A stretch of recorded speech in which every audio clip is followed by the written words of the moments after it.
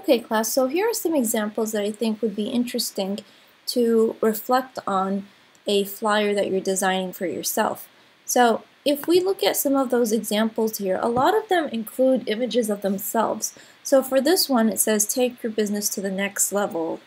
And then there's a location here for tickets and ticket numbers as well as their prices.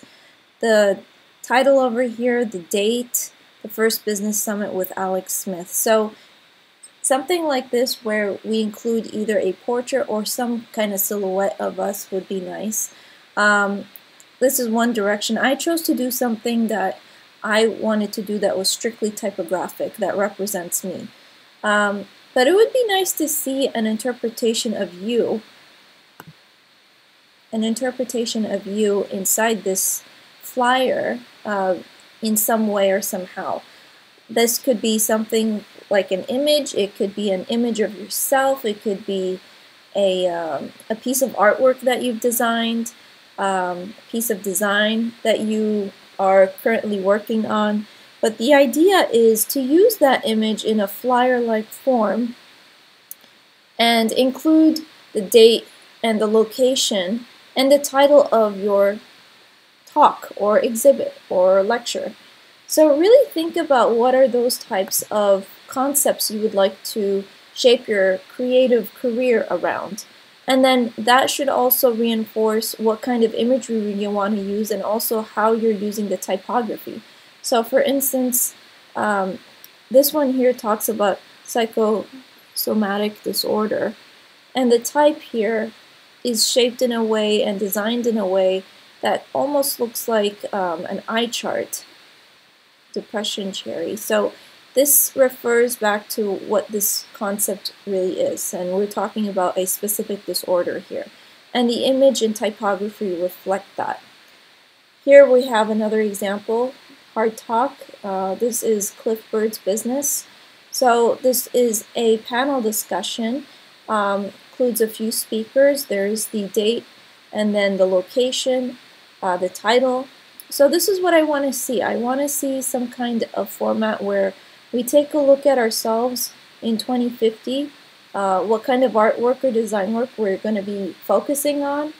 We could just include an image of ourselves, and we want to think about how our design or creative practice reinforces this lecture or this format for this particular kind of event. So really think about what kind of an event you would want to put together. It could be something that is inspired by music, it could be something inspired by the medical field, it could be something inspired by business, it could be something inspired by anything really. So really think about what it is that you want to focus on. And it should be a fun little project. It's going to be short. And also think about the back. Not only think about the front, but think about the back. And remember, this is going to be mailed. So think about how you fold down into thirds, what areas you want the viewer to see, what areas do you want them to see first, second, and third. And then for the back, also think about, what do you want the back to look like for your address and your recipient's address, as well as, areas where you want to put the stamp. So really think about not just the front, but also the back. For my front of the envelope, this was the front of my envelope right here. So you would say your pilgrimage, which is pretty much saying this is an invitation to come to my lecture.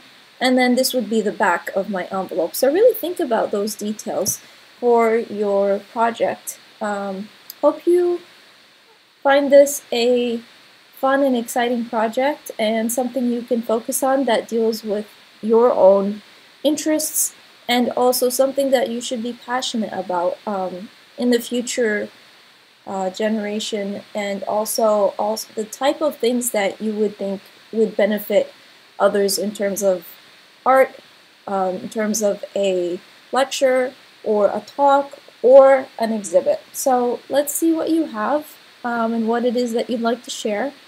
And then I will see you in the next video where I talk a little bit more deeply and more details into the assignment.